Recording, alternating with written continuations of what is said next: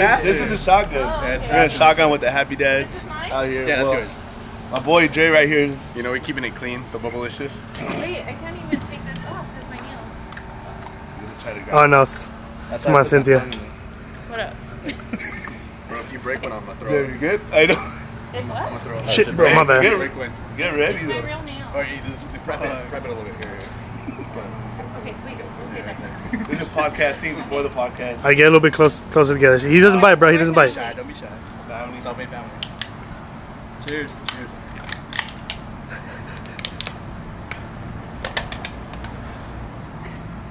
Hey, I'm bashing this one. Oh no way! You good? No, hell. He said no. You just opened it. I just wanted to be involved. A little bit less. Podcast time.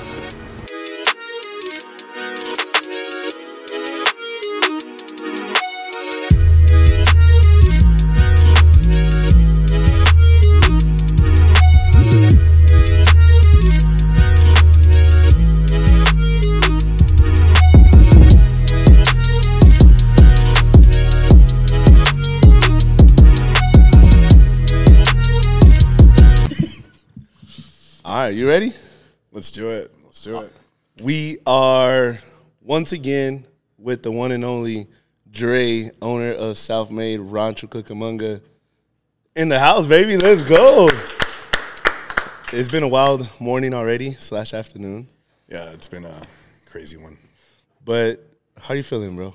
Good, dude. Honestly, I was super anxious because I was trying to get out of Dusko, like, dude, what are you asking? So I can, like, prepare myself. And he was like, hey, don't worry about it. You'll do good. I'm like, what the fuck does that mean, dude? And so, yeah, I was like, whatever, we'll just get into it. Today's about you. I know, dude. Today's about you. I was wondering why I felt so blessed today. It's about me. We're bring out the waterworks already. But you have owned this location for how long now? Yeah, dude. So I started here in 2017. I don't know, a little backdrop. Run it. In 2010, I graduated. 2011, I left for the Army. I was gone for about 4 or 5 years, and I just realized, I was like, man, this isn't for me, you know? And it was dope. I learned a lot. Like, don't have anything bad to say about it. I just knew there was more meant for me out there. So yeah, 2015, I moved back. I was kind of like still trying to figure myself out. Like, so what the fuck am I going to do? What do I like to do? And then so I was getting ready to leave for my first like reserves mission. So even though I left active duty, I was still like in the reserve component. So I was going in to do that. Like, it's like a weekend warrior kind of thing, like 1 week in a month, 2 weeks in the summer. And it was cool because like I felt like in 2015, I just left like the greatest team ever, right? Everybody knew who I was. I like built up respect for myself. So it was kind of scary. And when I was kind of doing my own thing, sleeping in, you know, just enjoying like the civilian life for like a whole year. Yeah. Then, yeah, and then I finally left for the reserve component for the first time, and I was like, dude, I felt like I was back in the squad, back in the team. So I was taking like every mission that came up. I was leaving for 2 months, coming back for 2 weeks, leaving for 6 months, coming back for a week. And then it just got really just old real quick. You know, I wanted to establish myself and figure out what was going on. So in 2017, I told myself, like, I'm not leaving anymore. You know, I'm going to go to school full time. It was super cool because the Army paid for it, and they were paying me to go. So I just considered that like my job. Yeah. And sorry, the happy dad, dude. Hit. Fucking happy dad. You already know. Hits. Yeah, and then so at that time, I think there wasn't a whole lot of self-made training facility locations. I think there was just Corona, so I followed a lot of the trainers there, and it was like super glamorized, dude. I was like, dude, I'm barely getting into working out, but that shit looks crazy, you know? How long do you have working out? Dude, I mean, I started working out in 2011 when I left for the Army, but it was like forced, you know? Like, it don't matter what it is. If somebody's telling you have to do it, you're going to be like, man, fuck this. It's not enjoyable. Yeah. And then when I deployed in 2013, it's like I had a lot of time to go to the gym, and so that's when I really got into, like, learning how to make it enjoyable. It was for me. I was super skinny. I wanted to put on weight, and then so I started going to the gym for, like, 3 hours a day, eating everything in sight, like, trying to, like, whatever. Okay. And, yeah, anyway, so in 2017, I moved back here. I was going to school full-time, and then I was actually going to reach out to a different location, but I was so intimidated, man. I was like a little shrimp, more of a shrimp. And yeah, so I reached out to the owner of Self-Made Rancho because they just announced that they're opening up. And I was like, dude, this is perfect. You know, like they're new. I'm new to this. I felt like it was going to be like a good mix, a good start. You know? I was like, we're all going to learn together. And, together forever. Yeah, bro. And it was crazy because I actually like came in and interviewed. So my partner now that I own the facility with actually interviewed me. And I told everybody I trip out because I literally walked into the building. They were still trying to figure out what was going on. You know, the franchise was still pretty newer. So a lot of systems that we have now weren't in place back then. So yeah, I walked in. There's literally no equipment. Like they just put up black paint all over the walls, and he's like pitching me this picture, you know, of what like this dream is gonna be, and I'm like, yeah, whatever, dude, sign me up. You know, I was like, I'll make it work. Yeah, and so yeah. But you signed on as a trainer, or I signed on as a trainer, yeah. And honestly, like, and I tell everybody, I kind of like laugh looking back at it now. I just wanted it so bad, and I already knew I was gonna make it work. That like, I honestly at that time coming in for the interview, I didn't know the names of all the exercises. I know how to do everything pretty correctly. I just couldn't tell you the name of the exercise, you know? Yeah, I was like, I don't know if it was my memory. I don't know if it was me or like what. But I just laugh, you know, and I tell people now, like if my partner would have told me back then, like, hey man, just keep hustling, you know, make this work. And in 3 years, you know, you'll run this place with me. I would have laughed, man. I would have laughed because I was like, dude, what do you mean run a business? I was like, I have no idea how to charge people, how to structure anything. I just know I like to work out. You know, I know how to run somebody through a good workout. And, yeah, like I said, I just grind and hustled. I invested a lot of time, a lot of energy, a lot of money into programs in the beginning to get all this stuff up and going. Social media wasn't super big like it was now. So, yeah, I just grinded. I had like a good core group of people coming up, learning at the same time as me. So we were kind of like, it was like a friendly competition. All of us were bouncing off of each other and growing. And I saw, you know, people on those days I didn't feel like shooting content. I saw my homie shooting content. I was like, what am I doing, dude? I gotta go shoot some shit, you know? Yeah. And so that was 2017, and it was a wild ride. I think 6 months into it, I was like bursting at the seams. I was training like 15, 16 hours a day, and I got very overwhelmed very quick. But like, I think my toxic trait is I can't sit still for too long. So 6 months into training, dude, I went and met with the CEO. I was like, how do I open one of these? You know, like, this is dope. I can see this working. How do I open one? And he gave me just the basic requirements. I was like, cool. At the time, I couldn't make it happen. I just kept grinding. So when the opportunity presented itself, 3 years later, I was ready to go, dude. You know, there was 2 other investors into this facility, and they were ready to step back and retire. And I was ready to go when the opportunity came up. So what do you think that difference from being a trainer to being a owner? What does that difference look like? Oh, man, it's a huge difference. So at that time, like I said, I was like, the Army really taught me, it don't matter what position you're in, entry level, whatever it is, always learn 2 positions above you, right? Yeah. So as a normal trainer, I wasn't just coming in, just focusing on myself. I was helping everybody else grow with me. Yeah, like you're growing, and you know what? It's not just me, it's everybody that's... Yeah, dude, I felt like an obligation. Like if I saw somebody struggling, I'm like, hey, look, this is what I'm doing. This is what's working well for me. Try this, you know?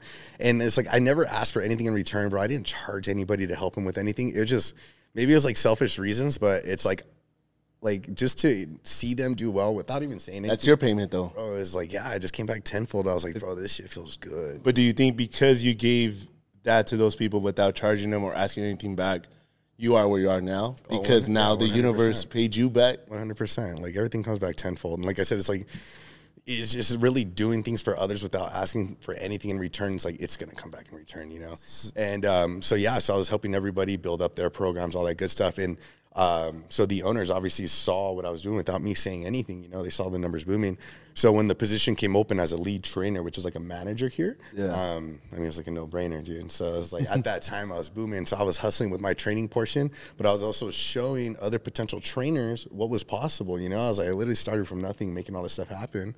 And so, yeah, they made me a lead trainer, and my partner now is just sending him fucking names and debit cards. It's like, yo, run this on the first, run this one, you know, sending him 3, 4, 5 new trainers a month. So it was just, I was already doing ownership. I didn't even realize it. I was doing ownership before ownership. Yeah, before I was even a manager, lead, you know, I was doing it. And so when I became the lead, I was already running that. And then, it was just an easy transition. And, yeah, man. I was already ready. Yeah. So, but there was a lot of the ownership stuff I didn't see. A lot of the behind the scenes stuff that was, you know, behind closed doors. So what's that piece of advice then? for someone that wants to transition into being a business owner, not just here in fitness, but in anywhere. From being, say they're doing, shit, we can even put it, they're working at McDonald's and they're just an employee, but they want to run that shit. What's that like, hey, I feel like you got to do this in order to differentiate yourself? I feel like a lot of the times, dude, like if I tell you right now, like, where do you see yourself in 5 years, right? And you're like, dude, I want to work for NASA. I'm like, dope. Like, what are the requirements? And if you tell me, I don't know, I just want to do it, you don't really have like a solid plan, right? Yeah. And I tell everybody, even now, it doesn't matter if you're trying to go within this fitness realm, within the business realm, or anything. It's like, have you looked at the requirements, right? What's it take to get there? Are you working towards it? Yeah. Right? Instead of just like fishing for that opportunity, it's like you start like almost like planting seeds, right? If you plant those seeds and take care of them, put a lot of time and effort into it, it's going to grow eventually. Like that's just going to sprout, you know? But if you're just like, yeah, I want this, there's not a lot of weight behind it. So do you have weight behind your dream? Or are you kind of just wishing for some shit to pop off? Like I said, like in my situation, dude, I was fucking grinding, man. And it's like, I didn't know any better. Bro, I was single at the time. I wasn't going on dates. I wasn't turning up. I wasn't like partying. I was just, man, I was training 15, 16 hours a day. I lived an hour and a half away from the gym, bro. I slept in my car. I have the same story as like a lot of other people. I slept in my car to make this stuff work, bro. There's no shower here. I'd bring my stuff to 24 to shower and sleep in my car there just to get an extra 2 hours of sleep. And yeah, bro, you just really have to have that tunnel vision and look at the requirements, you know? So if you're hustling and grinding, when that opportunity comes up, you're ready to take it, you know? If you're not, if you're kind of just chilling, going through the motions, kind of just here but not here, and the opportunity comes up, that's when you're going to beat yourself up. Yeah. You know? You're going to be like, fuck, damn, I could have, dude. Like, I wish I would have went back in time, and these last 6 months really grinded it out. But it's like, you know, you make it what it is, you know? We got to give it up, bro. Come on, bro. That's you see, the thing about this podcast is without you really knowing, like, yo, like, because you're sitting here because you've busted your ass, dog. Like, you did all that, sleeping in the car, working X amount of hours a day just to sit here and give a little bit of your story, a little bit of a glimpse. Yeah. You know what I mean? Like, there's a lot of shit that you've gone through from little kid as to now, being a dad, being a gym owner, being a business owner. Damn, you know what I'm saying? The list. The list is endless. Oh, yeah. But the beauty about this podcast is we always got to bring up what was that tough moment in your life where you're like, fuck, bro, I don't think I can do this anymore. Your turn back moment. You had to make a decision. As far as like training? Nah, bro, life. Like, shit was too hard. Say maybe from getting out of the army or getting into the business. Yeah, dude. Or even as a child, bro. What's the toughest moments in Dre's life that maybe none of us know? Man, I think I'm a very, like, strong emotional person, dude. Or it's like, why are you strong emotional? I feel like growing up, dude, I didn't have an emotional outlet, right? It was like, figure this shit out yourself or keep complaining about it, right? So growing up, it's like I didn't have anybody I can talk to and, like, you know, release all these emotions and all this crazy stuff. I never complained about it. That's how I grew up. That's all I knew. You know, so as I grew up, you know, I was 18. I had just graduated. I moved out when I was 19. I've been, like, financially on my own, 100% on my own. Since then, bro, I've not asked anybody for a single dime, for a handout, nothing. It's always been like, dude, if I want this shit, I got to make it work, right? And then, yeah, when I was, dude, my son was born when I was 19. At the time, like, I trip out because if you would have asked me back then, bro, I would have told you, like, I know how this world works. Like, I got this shit figured out, bro. I'm having a baby. Was that life-changing then? Oh, it was extremely life-changing without me even realizing it, though. But there's a lot of components to it, too, where it's like, you know, I excelled very fast in the military, and I think a lot had to do with me having a son. People saw that I had responsibilities. Even though I was a 19-year-old kid, bro, I was telling 35-year-olds what to do. So, well, what was that responsibility then as a parent, as a dad? It's just like being able to provide, bro. Like, for me, it's like I didn't grow up like super, you know, poor or anything. Where did you grow up at? I grew up in Moreno Valley, California, right? So it's nothing crazy. It's nothing crazy, but like my parents have always been, I would say, like, well off. But they're not cheap. I would say my parents were very frugal, right? So growing up, you know, I'd go to school and stuff, and like right now, like shoes, dude, like I love shoes, man. But just for example, don't point at the shoes. My shit is dirty. I've had it for 2 years. Yeah, but just simple things, dude. It's like everything that I wanted when I was younger, it would just always like spark up whenever I was struggling or whatever. And then I saw my son growing, and started seeing like he likes the things that I like and stuff like that. So. Easy Yeah, reflection. it was just the biggest struggle, and just being able to provide. I feel like that's just always kept me going, especially when I got out, dude. When I got out the Army, dude, I battled through like bad depression. And again, like I've never talked to like anybody about all this stuff, but here we are. Yeah, here we are. And so like, yeah, for like whole year, dude, you know, because I left from when I got out the Army, dude. Like I said, I excelled very fast. Everybody knew who I was. My name meant something. I built something behind my name. And then so when I got out and then moved back here, it's like nobody knew what the fuck I did back there. Like, you know, all the stuff that I did, all the great things. And all this instructing and teaching is everything I was doing already. This is not new. So people think like, oh, yeah, you just started, you know, 2 years ago, you know, teaching and showing other people how to do stuff. I was like, no, dude, I've been doing this shit since 2011. You know, I was like, that's what I found that was my spark. That like one thing I was good at, I loved like having my name. I'll never say that I did anything for anybody or I made you. I'll never say I made you. Yeah. But I just knowing that, you know, that I had like a little piece to help you get to where you're at. Like, I'm like, dude, that shit like makes me feel good. Yeah. So, so yeah, teaching people like, you know, so I was on like in the Army, dude, I was on tanks, right? You start off driving it, but I was already learning 2 steps above. So like when I moved to the next position, it was my job to train the person under me, right? Because if anything happened, it was on me if you fucked up or whatever. Yeah. So, all right. So, what got you out of the depression, though?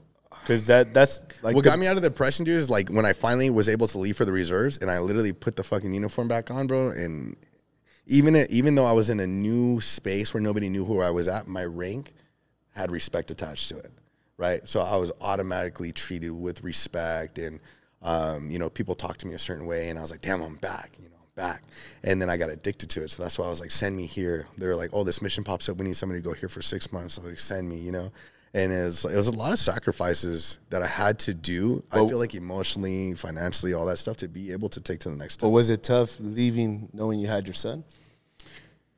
Yeah, man. But so the reason I bring this up, right, because I'm a dad, you're a dad, and when there's things that we need to be doing, we got to spend time away. Oh yeah. And this week and just earlier, and we do have a mom present. And when we leave our kids, you know, moms take it differently than us. I feel like us, we mask it. As much as it hurts, fuck it. Yeah. I got to go do this. Yeah. Until we start talking about it, then people start finding out really, like, dude, it hurts me. I feel like all these emotions are like, you're human, dude. We all bleed the same. It's like everybody feels this shit. Whether you show it or not, it's like I said, I feel like I mask all my emotions, just how I grew up, until it just fucking blows up one day or whatever. So what do you tell yourself? Or what did you tell yourself? It's this sacrifice. The sacrifice. This is what I have to do now to get to here, right? So like when my son turned 5, I was gone for 3 of those years between training, deployments, and all this other Army shit. And so when I moved back here in 2015, he was just getting into kindergarten. And it hit me, dude. I was like, I can't be fucking leaving all the time no more, dude. I was like, those are core memories, dude. You know, like I remember going to kindergarten. You know, I remember elementary school. I remember going to 5th grade. I remember like going to baseball practice and all this stuff. So it just really hit me. I was like, you know what? I can't do this shit no more. This is not me. It doesn't make me truly happy. It just makes me feel important. Yeah. Right. But you know, since I was able to leave, I was able to save up a lot of money and kind of like make this transition a little bit easier for me. And, you know, and so my goal was always like, you know, I need to get my son like full time, and like I want to be present. I want to take him to practices. I want to be able to take this dude to school every single day. And, you know, and so I hustled it out. I grinded. Dude, I was out here, you know, his mom lives like an hour away.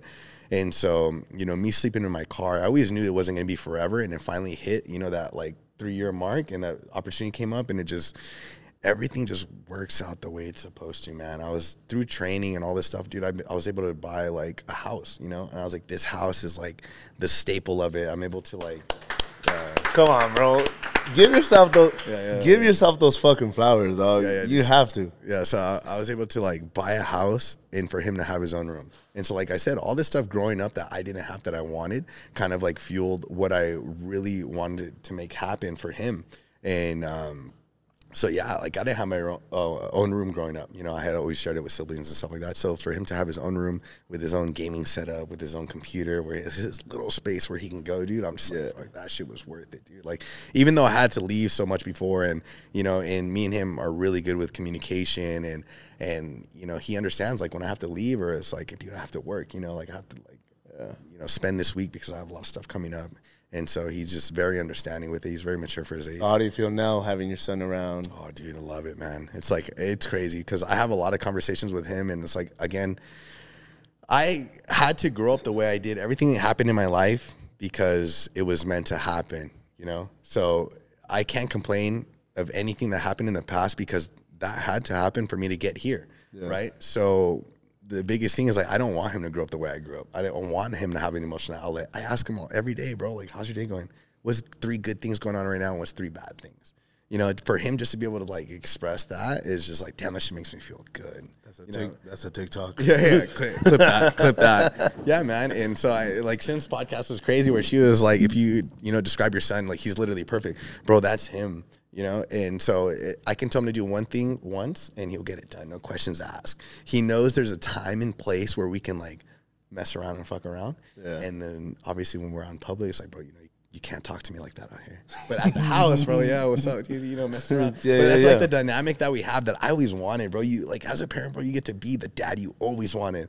Not to say your parents were shitty or anything, but you get to be exactly what you wanted. You know, we prepare ourselves now, so when it does come time for our kids to know what life is, hey, they don't see the way we saw it. No way. And how you said, it's not that we had a bad childhood or anything, because I was very blessed with my parents, but I know I didn't have that emotional outlet. Yeah. My thing was, how you said, I have to go to work right now. When I had my son when I was 23, I was living with my parents the whole time. Like, I didn't have a savings. I didn't care about any other responsibilities. I was trying to figure out life. Yeah, like I was dating my girlfriend, and we would go. I would drop her off back home. I would go home and chilling until like, he's coming or he's here. I'm like, as soon as that happened, I was like, all right, we got to go find a spot. Yeah. What do you mean? I'm like, just push you. I'm like, I have to. And I was like, it's not that my parents are not going to allow me to live here, because they will. Like, my mom was like, no, don't go, stay here. I'm like, no. That's how I would be. Yeah. For sure, dude. So I was like, no, like, I have to go. You guys prepared me for this. So when shit did hit the fan, and it's time for me to walk on my own, I get to do this. If I follow my own, then it's on me. It's not on you anymore. Like, we moved out, and I was like, if I didn't make rent, that's on me. So not going out, not spending, this. Hey, I got to pay X amount of money the first of the month. Hey, I can't go. It's like, yo, but it's on me. If this doesn't work out, it's on me. Yeah. Nobody else. Yeah. But because of my son, because of you, I got to make sure I get up every day no matter what their situation is.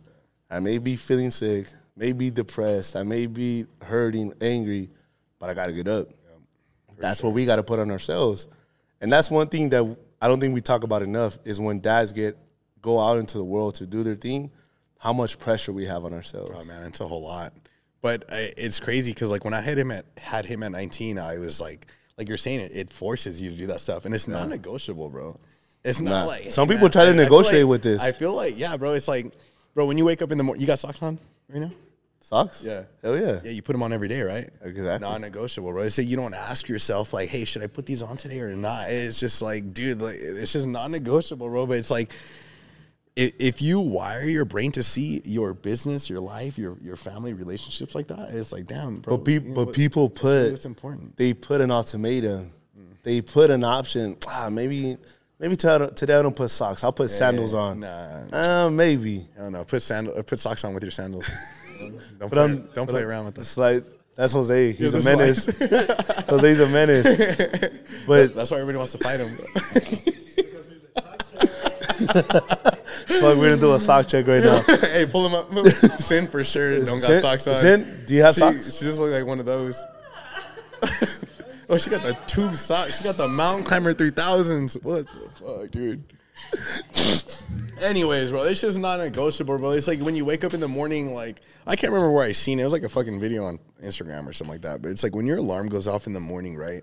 you have like a split half a second before you think like, damn, I'm either going to hit the snooze button or I'm going to get the fuck up, right? Because when you go to sleep at night, dude, you like set the intention. When you set that alarm, I'm going to get up at this time because I got X, Y, Z to do, right? Yeah. So you set that intention. That's non-negotiable when you go to sleep. But when you wake up, obviously you're tired, you're tossing and turning, whatever it is, you know.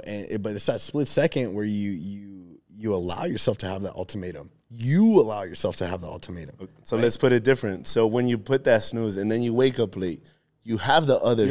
You're already behind. Yeah, you have the other option. Let me just wait till tomorrow then to start it. Or do I get up, now I'm just backtrack, and I still got to go get shit done?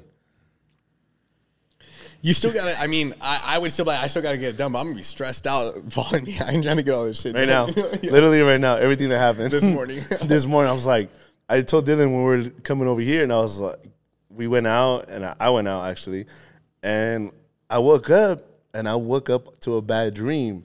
But my bad dream wasn't like, shit hit the fan. I was late to the podcast. I was like, it was a nightmare. What do you I was mean like, a dream? fuck, I didn't wake up. What the fuck? I woke up and I looked at the clock, 8 o'clock. I was like, okay, cool, chilling.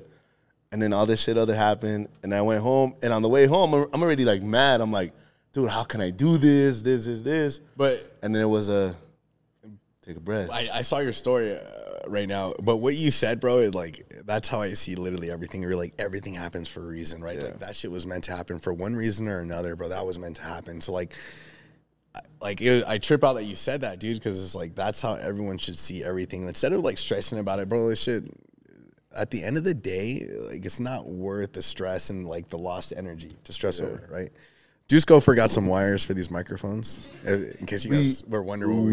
We have this microphone, but he brought the happiness. At least like his priorities were like kind of like in order. I left my representative here, my brother. So yeah, dude. So I don't know. I feel like what's really helped me like try to stay on top of everything is with everything I have going on, man. Is just like at the end of the day, half the shit that you're stressing about is not really important. Bro, it's not worth stressing for. At the end of the day, dude, either shit's gonna work itself out or you're gonna work it out. Like those are the two options, you know?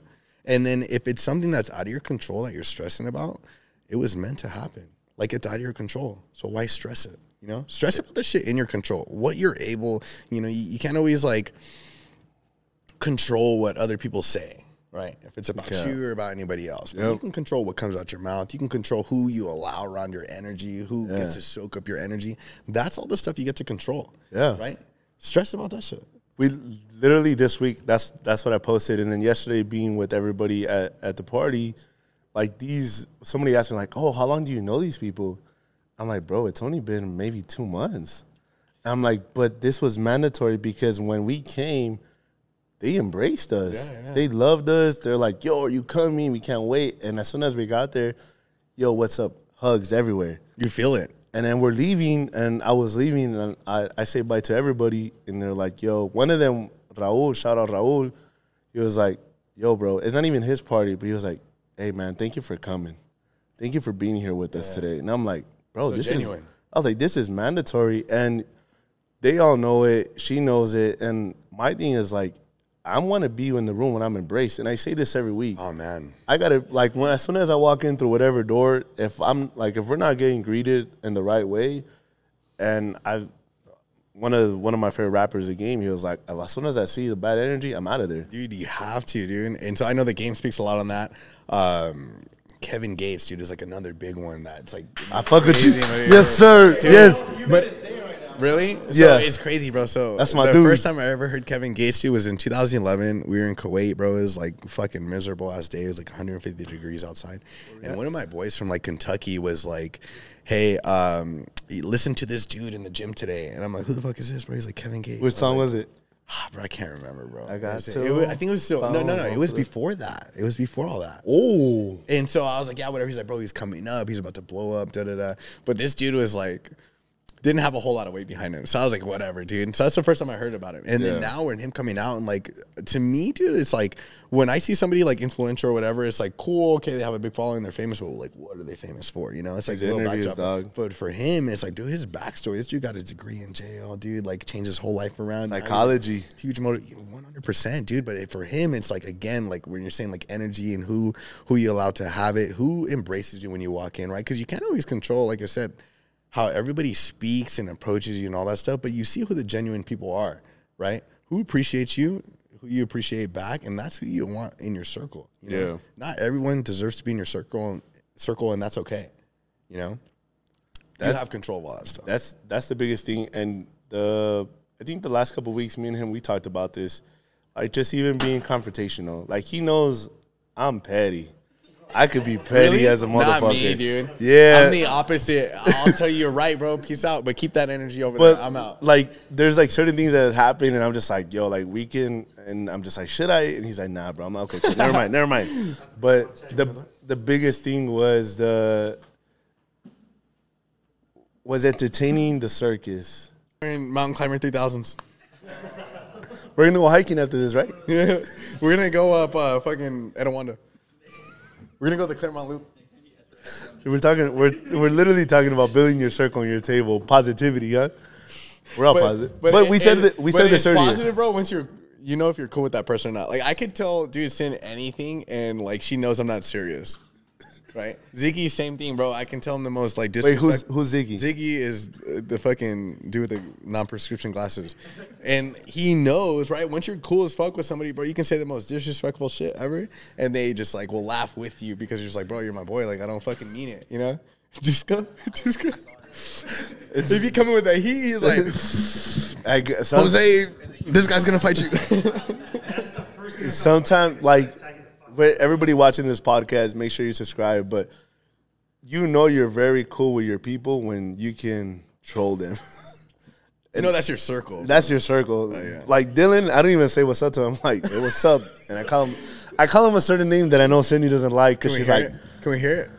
Nah, because what did you say on the podcast? Like, if you call someone stupid playing around, you're gonna end up believing it at one point. I think Dylan believed. I think Dylan knows. She went in on the podcast on that, so that's she why did. she's like, I gotta change it up, and I am gonna admit, like she posted her games, and I was like, yes, and I put B-I. It's a difference though. Yes, say bitch. She was. What did she? Bitch. She was like, thank you, but don't call me that. That's her though. But tell me you don't read that in her voice now. It's funny. But then when you read it in that person's voice, it's like 10 times funnier. So what's a crazy story that has happened to you? Now let's get into the nitty and gritty. Now let's get into the second half, the special. The special. This is the second half. I need. That's pretty broad, bro. I've had some crazy shit happen in my life. The what? I think he needs a shot. I think we need to pour up. What are you guys trying to do to me? I have messages where he said if I drink tequila, he transforms. So we're here. That's one way to put it. We're gonna be here. That's one way to put it. This is Jose, no way. He's a trainer here. Jose's the nicest guy ever, but everyone always wants to fight him. He's looking more dead than his shoes. He got the mummy duns. I want those shoes. They glow in the dark. Everybody got a shot? Oh, I did get your juice because I thought you were going to drink vodka. I did. You got the. I'm good, bro. I'm gonna just. You sure? Be a man. Chug it with a happy dad. No chaser. Be a man. Everybody just drink it out the bottle. Be a man. I do have the pour in the truck too. This we're bad. We're bad. Like a bong? Nah. You guys come to turn up. We just came to turn up at a gym, local gym, and I want everybody to know we are recording in Dre's gym right now in Rancho, Cucamonga. I don't know the address, but I just know we're in Rancho, Cucamonga. Dude, we just moved here. I don't even remember the address off the top of my name. If you don't know where this is at, this is where Friday was. Next Friday, with Day. He lived in Rancho, Cucamonga. It was, yeah. Yeah, if you guys don't know, you're too young. Jose. Look at this. He's like, the what? He was like, I'm not Jose here. just graduated high school last year. Wait, he graduated? Yeah. He promoted. Jose promoted last year. Hey, He promoted out. I'm not gonna throw any shots, but Dylan doesn't even have the diploma. Oh, it's all right. All right, but it tells before he gets hot. It tells everybody. My boy, Before he gets hotter. hotter. Woo. I think we're gonna start posting these podcasts like at 5 p.m. so everybody drinks at 5 p.m. not 7 a.m. Like 3 shots. Oh, you do post them in the morning, huh? Why is that? I post them at 7 in the morning because when people listen to podcasts, they want to listen to it when they're driving. Do you ever change it up? It's always 7 a.m. So before we got into 7 a.m., I was jumping around, bro. Monday, Tuesday, 10 a.m., 3 p.m., Wednesday at 5 p.m. Like, I was trying to mess around with it. But it's so not much. bad. You're trying to figure out where your algorithm is at. Yeah, so as soon as I post it Monday, 7, like, it literally takes all week to do numbers. Social media, if you're not on TikTok right now, you're fucking it up. 100%. You got to be on TikTok. No matter what your business is, no matter what realm you're in, TikTok is the best platform right now. So your biggest platforms that you focus on right now is TikTok and IG. It's huge, bro. Because when we had They feed off each other. Crazy. like when I had Jose on on the first podcast when we were at the apartment, and then Dylan, like we were nowhere near social media. We came on TikTok when we moved to LA, which is like 8 months ago. And I swear to like right now, when she was on the podcast, I think we were like 40 something, almost 50. We're sitting right now at 67K. Yeah, dude, I checked it last night. The numbers are crazy. Yeah, 67. Like her videos went crazy. The videos from this week went crazy. I feel like I think I just followed you guys like yesterday. Right? Actually, I followed you. No, He didn't follow me. I want to point this out. Dre did not follow me. I followed him. So if he doesn't follow you, don't feel bad. Yeah. Follow him first. I'm getting to it. No, but I think the first thing that I like noticed, honestly, for you guys, is that she was just very genuine. Very like, oh man, just organic, dude. Like there was, like, you can just tell like nothing was scripted. Nobody was like, people were going off the fly. There's a lot of emotion. You can be authentically yourself a lot longer than being fake. 100%, dude. Like you don't have to try to create content. You were just, I don't know if you've seen that fucking video. It's like you are the content. Yeah. Right. No, you are. Like people are gonna fuck with you because of who you are. People are gonna follow you. People are gonna support you, no matter what you do. They're gonna invest into it. They're gonna continue to follow you. Sorry, dude. I don't know if it's like my We'll blame I don't it know on. if it's my accent, dude, or the happy dad. Wait, what kind of accent do you have? Dude, I'm ESL, man. So like, I went to kindergarten only knowing Spanish. Went to ESL, all that stuff. Where are you from? Marino Valley, bro. No, dude, Your parents? I was born in San Bernardino, dude. Yeah, my mom is from Durango, right? And then, but yeah, so anyway, so she married my stepdad when I was young. He's white, so she kind of stopped talking Spanish around the house. So I kind of like lost like the dialogue, but it's like if you guys are talking in Spanish, I know what you're saying 100%. So Dylan, if you talk shit around me, I'm gonna know what you're saying. But yeah, so it's like, but me to talk it back is gonna be broken as fuck. You're gonna understand what I'm trying to say. Yeah. But yeah, so anyways. It's funny because the people that make fun of you for speaking broken Spanish, like, are the ones that cannot speak it. Yeah. I'm just like, what? I want you to tell me a sentence. Yeah, I'm like, what else do you have to say? But you bringing it back full circle to you. Are you dating right now? Are you taking? Man, so yeah, man. So You're in an industry that's, I mean, populated you said by. we're gonna get hot after the break. It got hot. Go ahead, my hands are sweating. Hey, don't tell them to knock down the camera. No, yeah. I kind of warned my people behind the camera if a tear came out, like to knock down the We're not there yet. We're not there yet. Maybe. camera. I don't know if we can get there. I don't know. Nah, I think we went through like a pretty good questions. You didn't shed a tear. I was ready to shed a tear. Dusko fluffed me up, and now he's gonna fucking. I'm gonna kick you down right now, bro.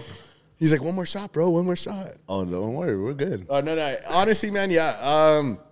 So I am single, man. I think I'm just in a place right now where it's like, dude, like I said, energy is just. I know it sounds super cliche, but energy is everything, right? So it's like if you have like 10,000 things going on, it's like you're gonna half-ass 10,000 things, right? Yeah. So, you know, if you only have a couple things going on, everyone's different, but you're going to whole-ass a couple things. Yeah. When it comes to dating, man, it's like, it's just fucking rough in these streets.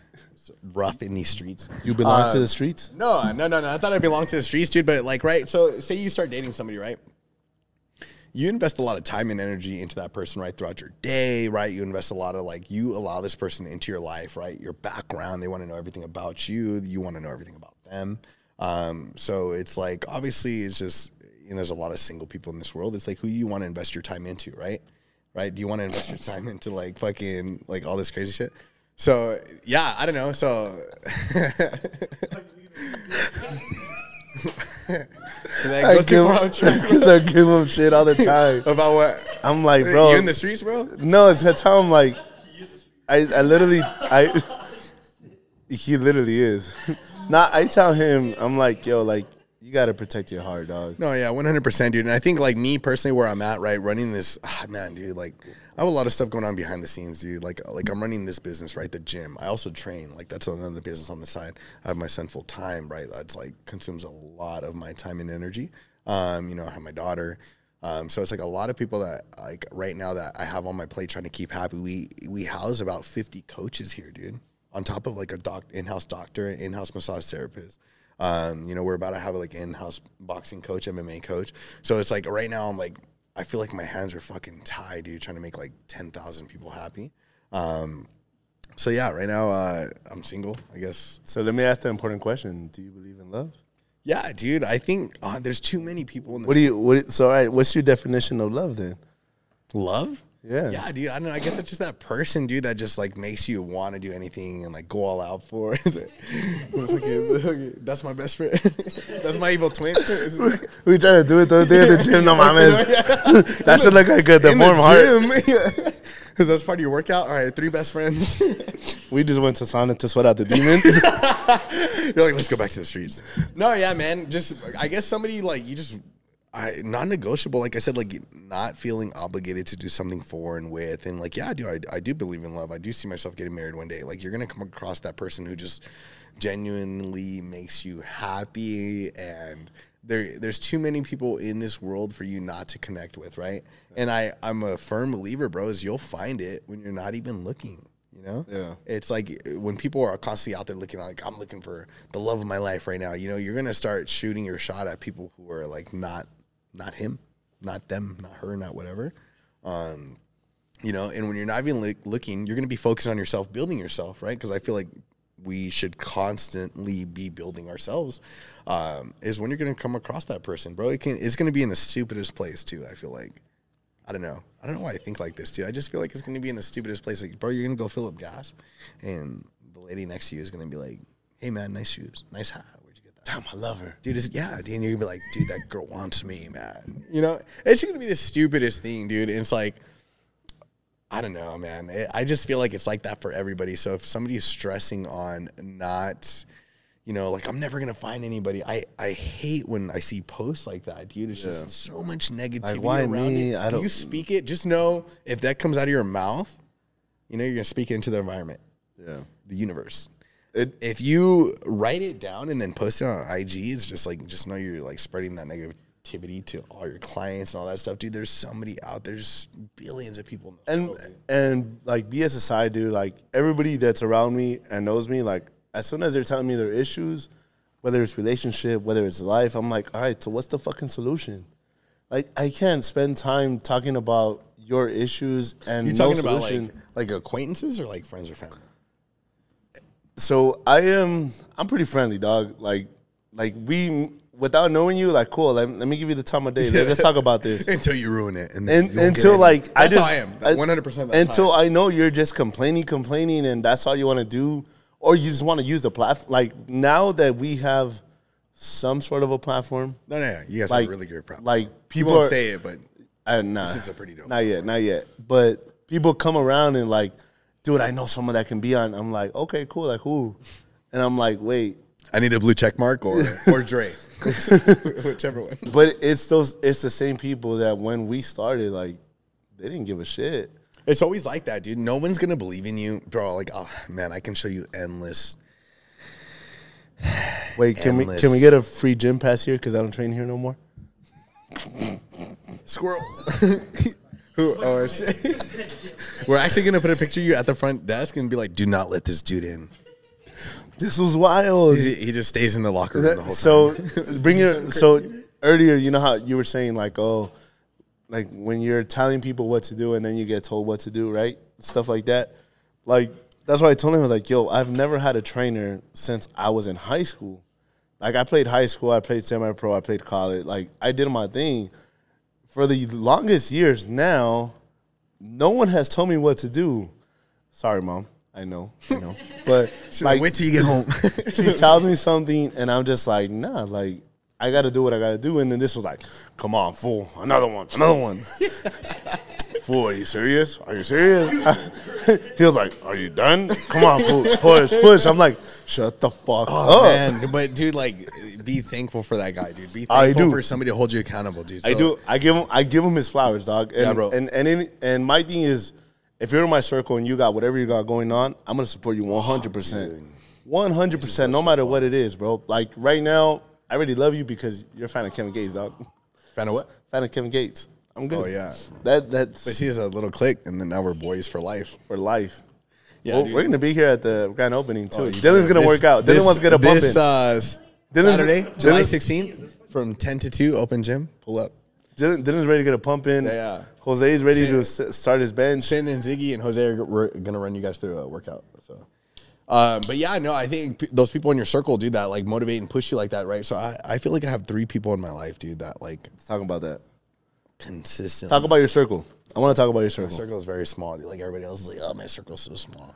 But like, I have a lot of friends, dude, obviously, right? You're cool with a lot of people. But like the people that you would genuinely go out of your way for, that you would drop this fucking podcast for, right? How many would you say?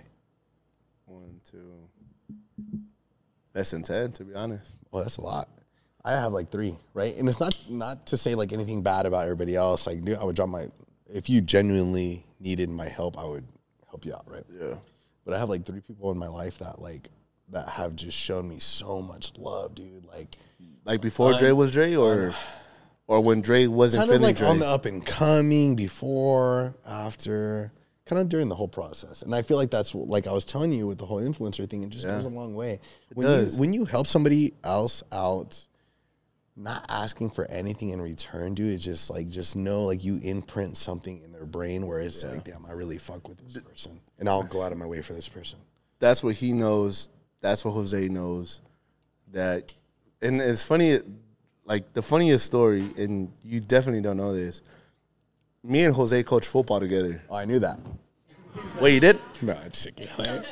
I just started talking to Disco like a week ago. I Wikipedia'd him, but it had some crazy videos on there. This was a bite. It was an OnlyFans link. I was tripping. We have a Patreon though. There's a Patreon. So me and Jose coached, and I saw the video of Jose giving a speech to the kids. Like, I want to tell you guys, great job. So I make fun of. Keep doing you, fam. I make fun of him. But the generic shit. Jose's always had the coaching in him, and now he's in his realm. And Dylan's always gonna say this story without me even being there. But he's like, I fucking hated this fool. Yeah. Why does everybody want to fight that guy, dude? No, he hated me. Oh. Because I coached Dylan, and then me and Dylan coached together. And then when we moved to LA, he's the first guy I hit up. I was like, yo, like, I don't know what we're going to be doing, but come through. So these both motherfuckers, like, I always give shit to. But I'm like, yo, these are the 2 motherfuckers that, yo, whatever you guys need, let's run it, because people do need that support. People need that, like, you need to build that circle. You need to build that table where you may not be in the same realm of business or life, but your end goal is similar, which is you want to be something. Of course, dude. And I feel like, not to say anything badly on, like, where people want to get you, because, like, when I talk about, like, the entrepreneur life, right, it's for some people, it's not for everybody, right? Like I said, you got to dig really fucking deep, dude. There's a lot of sacrifice. Yeah, bro. Like, you turned up yesterday. Saw it on IG, right? But for you to make sure you were fucking here on time, even though you were missing stuff, it was dope though, right? But it's like you knew you were gonna be here. Like, I wasn't expecting a cancellation, because I feel like I've seen you for this last week, and I kind of made a judgment in my mind, right? Nah, like, yesterday I was like, fuck, let me text this one, make sure we're still good though, because he did. We good? I'm like, yeah, bro, I'm pulling up right now. He's like, fuck, I was hoping you canceled, bro. Like this week, me, Dylan, our other friend Cindy's coming. I don't know if Jose's pulling up, but we're going to talk about this. Like, we had 3 podcasts this week. So yeah, I seen that. Yesterday, today, and then Thursday. And then Saturday, we're still going to go out and do content because, like, shit's just, shit needs to happen. Like, if you want shit to work out, you got to make it work. Yeah. Like, you got to do things that nobody else is going to do. Like, yo, how did you do this? Bro, I did what nobody else wanted to do. You wanted to take a break? I didn't want to take a break. You wanted to sleep? You wanted to spend time here? Yo, I had to go do this no matter what happened. Why? My thing is, like, what we're doing here, my overall goal is, like, I got to take care of the people that supported this, believed in this, and loves me. 100%. Like, I want to make sure he's good. I want to make sure he's good. I still want to make sure my family is good. My parents, like, they don't need nothing. I want to show up like, yo, I got you. Yeah. It's the like, best feeling. I think the best thing and the most smallest thing is, like, you go out to eat, say whatever restaurant. I got it. I got this. Nah, bro. How much you want to pull out? I got this. Don't worry about it. Yeah, dude. I got this. Next time, get me. Yeah. Like, you don't got to do it now. Best feeling ever, dude. Like, I don't know if you've been, like, I've been in scenarios where, dude, I was negative $50, negative 100, but I was putting gas in my Honda when I was in college. Too many times. Like, in college, I was putting gas in my Honda. Like, I had $10. I filled it up to, like, 40. I was negative for a week. So I had to in that overdraft. Yeah. So I had to pay the overdraft when I got paid and then more. But yeah, bro, I feel it. Been there. But unfortunately, things happen, and it's like, yo, like, all right, I know how that feels. I don't want to be there no more. Ever, bro. You know what I mean? Like, there's still things that we invest and we spend time in. And luckily, throughout the whole thing, like, we bought a house in Fontana. We did our thing. And it's like, yo, like, I'm still investing. Like, I told my dad yesterday, like, no, I was like, yo, like, we finally, like, I want to give a shout out to everybody that follows all the audio profiles, because we're finally monetized on the profiles and audio because we're doing it. And I told my dad, I was like, yo, like, we finally got paid a little bit. And he was like, no matter the amount. Yeah, no matter. I sent it to him. I was like, yo, like we. Like, look, dog, like, we're breaking it, dog. Like, we're doing this. That's sad, bro. And then my dad, he owns his business. I work for my dad. And I always tell everybody, like, yo, I work for him. He built that business. I didn't build it. Like, he went through the struggles, and you went through your struggles building business. So when we pass it down to whoever it is, they don't have to struggle as much. I want you to figure shit out. Yeah, of course. But as I tell him and us as dads, like, my thing is, when I tell my son, my daughter, follow your dreams, I want you to really follow your dream. Whatever this is. Maybe it's this. No, I think that's the biggest thing, dude, when it comes to, like, your kids. It don't matter what it is. And like I said, so generation to generation is different, right? So I don't know, are your parents, like, super traditional? Yeah. Yeah. So, yeah, my mom still don't like that I'm doing this. I do. Dude, my mom, dude, I bought the gym. She's like, Mijo, you don't want to go back to school and get a good job? Benefits? And I was like, dude, what the fuck? Nah, bullshit aside. My dad, shout out my dad. I love my dad. But I told him, I was like, yo, I'm going back to school to get my AA. He's like, so you're not going to work? You're not going to do both? So I'm like. It's not just anything bad, bro. It's that generation. Like, that's. If Mexican heritage, like, if your dad has a business, they expect you, as soon as you graduate, go work. No, yeah. Like, no matter what, fuck your dreams. You're going to come and follow this dream. Yeah. So I told him, I was like, yo, and I always say, like, yo, that's his, and I'm going to support him all day long, but I got to follow mine. 100%, bro. And I know my path. 100%, bro. And so, like, you can give anybody in this world, other than yourself, right, the recommendation on what you would do, what you think is right. Especially when it comes to your kids, bro. You can say the same shit to your homies and shit. Like, hey, this is my recommendation on what I think you should do. But at the end of the day, bro, if you're like a really caring, supportive person, you're going to tell them, do what makes you happy. But this is the route that I would go if I was you. But do what makes you happy, right? Because at the end of the day, that's what the fuck they're going to do regardless, dude. Bro, I can tell you right now, yo, I think you should do this, and I think that's going to work perfectly for you, but say you do that and it doesn't work out. 100%. Who are you going to come and blame? Yo, you fucking told me this. What the fuck is wrong with you? Take me out the podcast. Take my video down. But it's exactly what I like, yo, this is what works for me. Whatever you want to do, fuck it. Let's just run 100% on it. It could be whatever it is. If you really want this, 110%, let's do it. It's not going to come overnight. No, that's what people imagine, that you owning this, being here, like, this shit came overnight. How long was this being built in?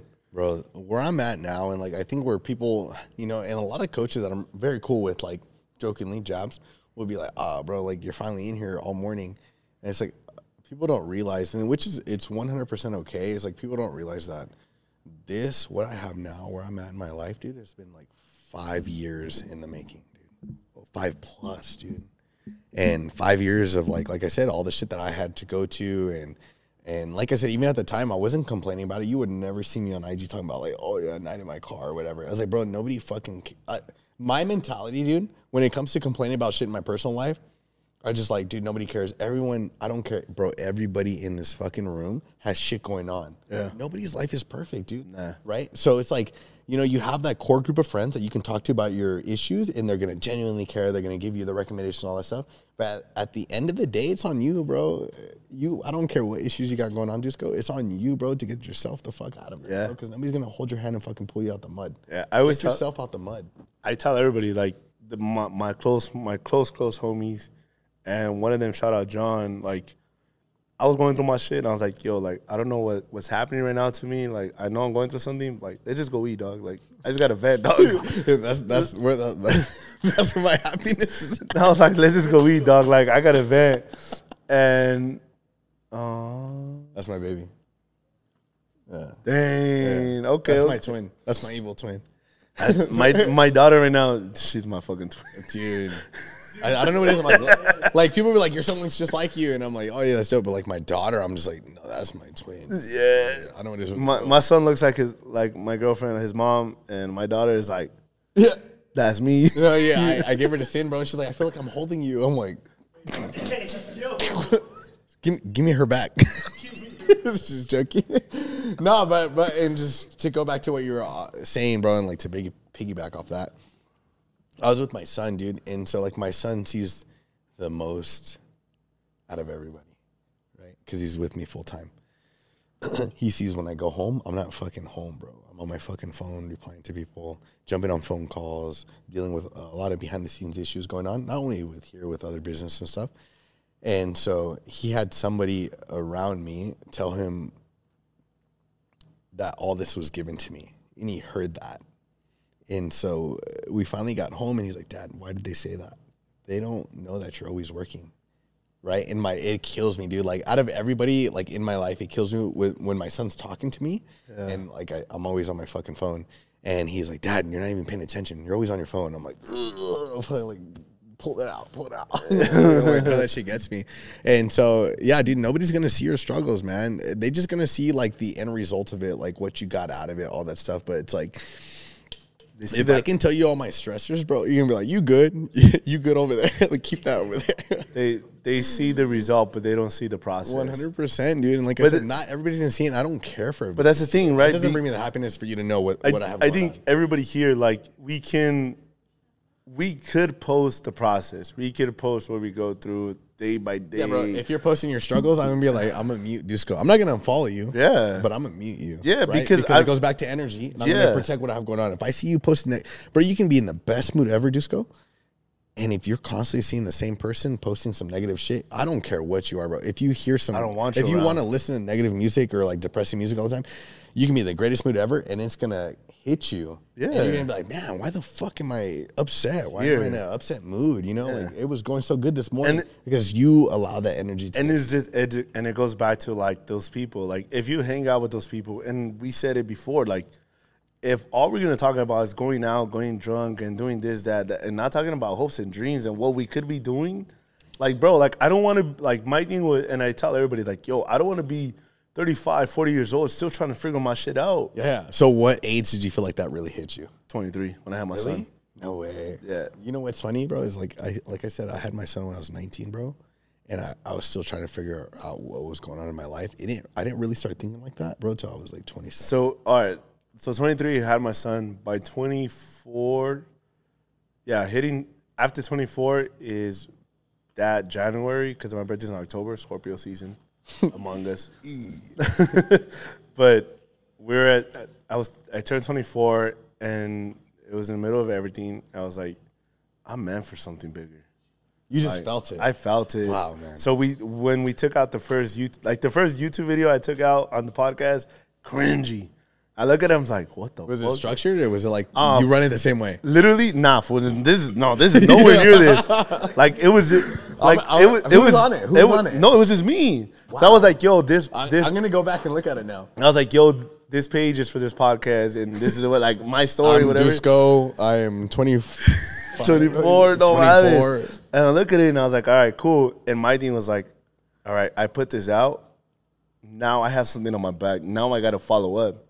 I had my boy Paco, played at UCLA, everything. And I was like, all right, I had a second episode. All right, now it's on me. I got to continue. Like, it's no. Now you got people watching. Bro, it's. And that's even more of a job. How we said earlier, this was not negotiable. Like, we went every fucking Friday, 12 a.m. till 3 in the morning. Every fucking Friday, bro. Every Friday. We did not miss a beat until we moved. Like, when we were moving from West Covina to Fontana, we ran 3 episodes in a day. I was like, I need content. I need content.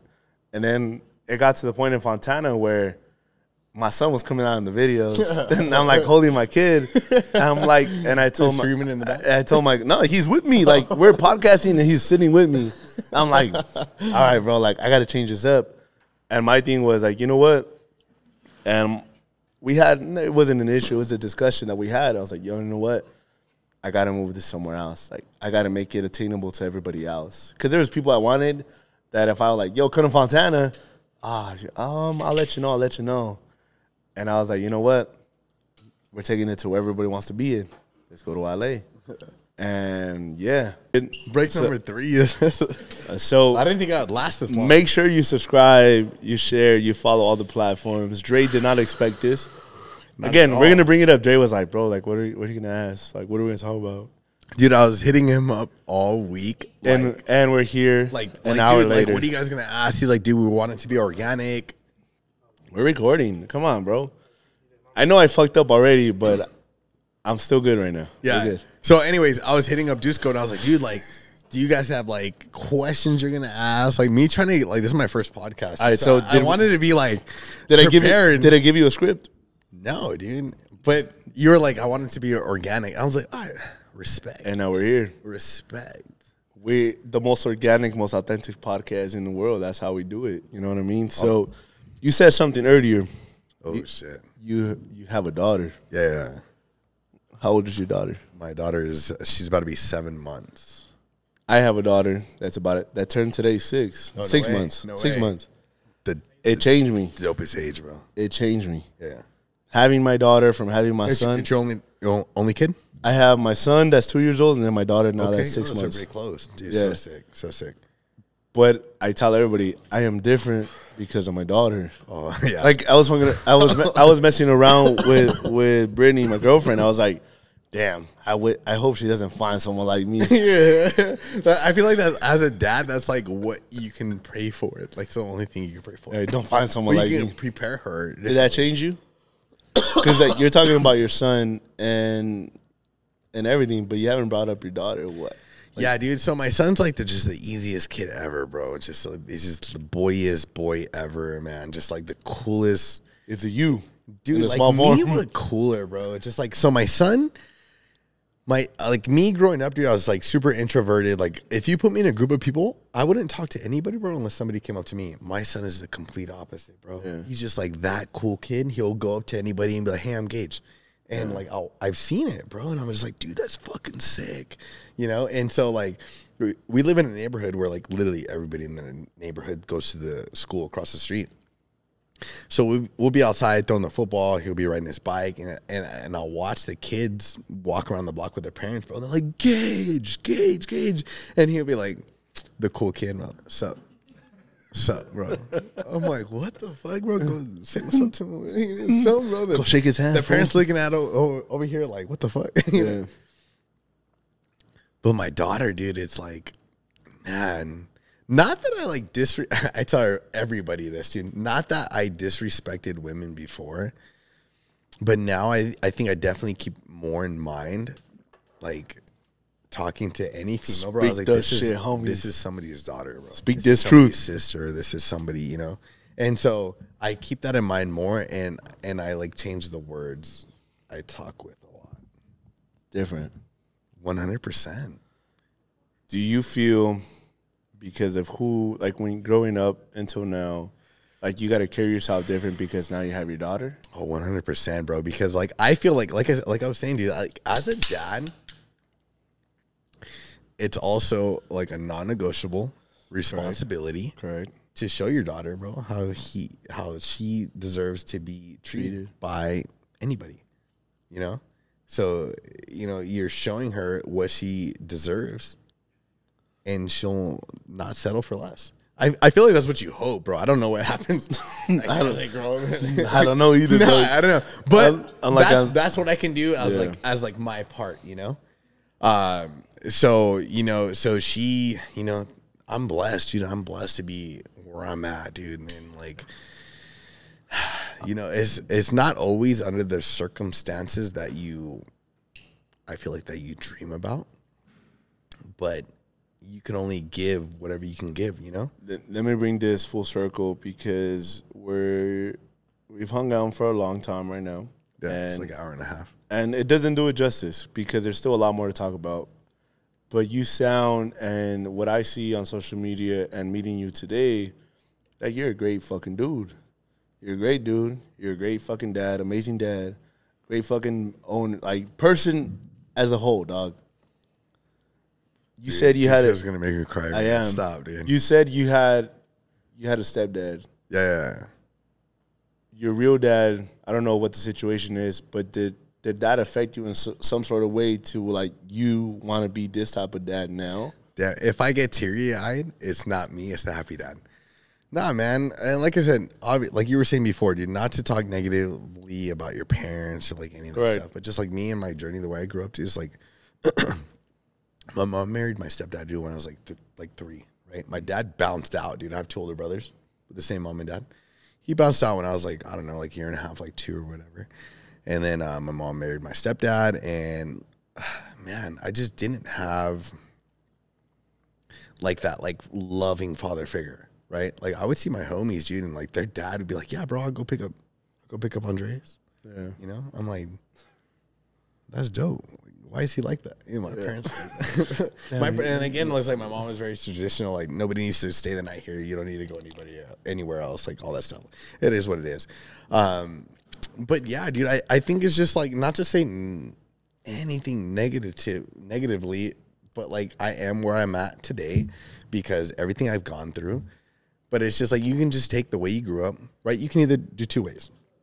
You can take the way you grew up and make excuses for where you are or how you are today, depending on how you grew up. Or you can take how you grew up and be like, bro, I'm not going to be like that, right? And like I said, everything and how I am towards my son, towards my daughter is what I want it to be, what I wish I had. And, you know, that's all you can hope for. As you grow up, you get to be everything you wanted and everything you wish you wanted as you got older. You know? Do you feel now, having your son right there, do you feel like your kids are proud of you? Man, I would hope so. I think he flexes. It's funny, man, because I would pick him up from his school all the time. And I guess he told his friends in the junk car, huh? The junk car you're driving? It was in the 4 Series at the time, the 4 Series BMW. But I would pick him up, and his friends would come outside and be like, "Hey, Gage's dad," and they would like salute me. And one time, bro, the kid saluted me, and this dude had told him I was in the Army, bro. And so I was just like, "Oh, that's dope." So I know he brags about me, you know. Yeah. And I tell him all the time, jokingly, dude, like, I always mess around and like I'll yell at him for something stupid, jokingly, and he knows it. And I was like, dude, I tell him all the time, bro, like, imagine if I was like that. I was like, just know that there are guys out there like that, you know. Just know your friend's dad, you know, and he has a lot of friends around the neighborhood, and their parents are a lot older than me, right? So he kind of like compares and contrasts a little bit. But, you know, like his homie's parents, dude, are like 15 years older than me, you know? And so I told him, like, the way we conduct things, the way we do things might be a little bit different. But it's like the age gap is a whole lot different. Bro, but to wrap it up and just give you the flowers, bro. You became a dad at a young age, 19. At that point, I don't know if you figured out life yet or you know your purpose yet. Damn. You know what I mean? But no matter how you said, it was non-negotiable. You had to do what you had to do. Yeah, 100%. So when we walked in, I told you, I was like, yo, like, your car's sick. You know, you earned this. Has it hit you? You're like, nah, it doesn't. But, yo, like, you have to look at everything you have around you. We're in your spot right now. We're literally podcasting with you. We have our platform, but our platform is built off of our guests. We came because you have a story to tell. What you have done in life has set you up enough, and what you've done with work has put you in this position. Not everybody that helped you and everything, you got to give them the flowers. But because of you and because of your own cojones, you are here. You didn't put an option. You didn't put an excuse. You did it. You are a great dad. You are a great owner. You are this. Right. You are a great, like, you have to. Yeah. Like, this is one thing I tell everybody. Like, I've never done it to myself until Sin did it to me. And there's, when we were in San Diego, even with Chris, shout out Chris Topol, he was like, yo, what you guys are doing is great. But my job, my purpose is I got to show you and tell you, like, yo, you're doing it. You should be proud. You should be like, yo, I did this because of what I've did and what I've done. I got this, and I'm content right now. Yeah. So I don't. If you haven't taken a moment yet, maybe do it today. Maybe do it tomorrow in the morning, and be like, yo, like, I'm a bad motherfucker. I've done this. No matter what the option was, no matter if I was sad, depressed, angry, mad, sad, I still got up and I had to do what I had to do to be who I am, to not just for myself, but for that guy. Yeah. That guy that looks at you every single time, bro. That little girl that looks at you every single time. You are who you are because you survived. 100%. And you're surviving. So I want to give a shout out to Dre, bro. Come on, we got to give this up. We out here. But the grand opening happening. I think when this comes out, the grand opening already happened. So hope you guys all pull up. You got to bring your gym shorts, your shirts, bring your best gear, whatever it is. You got to show out, show up. Bring your sweat towel. Sweat. Bring your camera. You got a content, bro. You got to make sure content. Bring your tripod.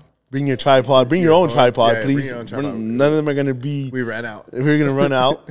But, bro, I want to appreciate you. I want to thank you so much for allowing us your space, your platform. 100%, man. I appreciate you guys coming out. Like I said, I come across your shit, and it was just stupid organic. I'm not going to lie, bro. As soon as I seen you. I want to be on here. As soon as you liked it and commented, I was like, fanboy. I was like, oh, fuck. Oh, shit. We're on, dog. We're on.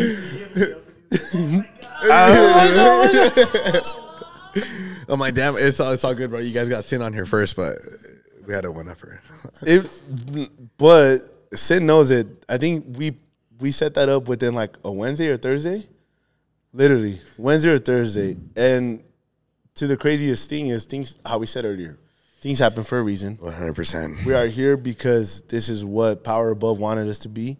The story that we needed to share, we're going to be sharing it. And people on all social media platforms are going to tap in. Because everything you said today, there's clips. A week's clip isn't going to do it justice. Really? Nah. We need a part 2. And I was tripping, bro. I was like, what are we going to talk about? You're like, dude, like we're going to establish what needs to be said. I was like, I don't think I need to say anything. You're like, no, like, shit needs to be said.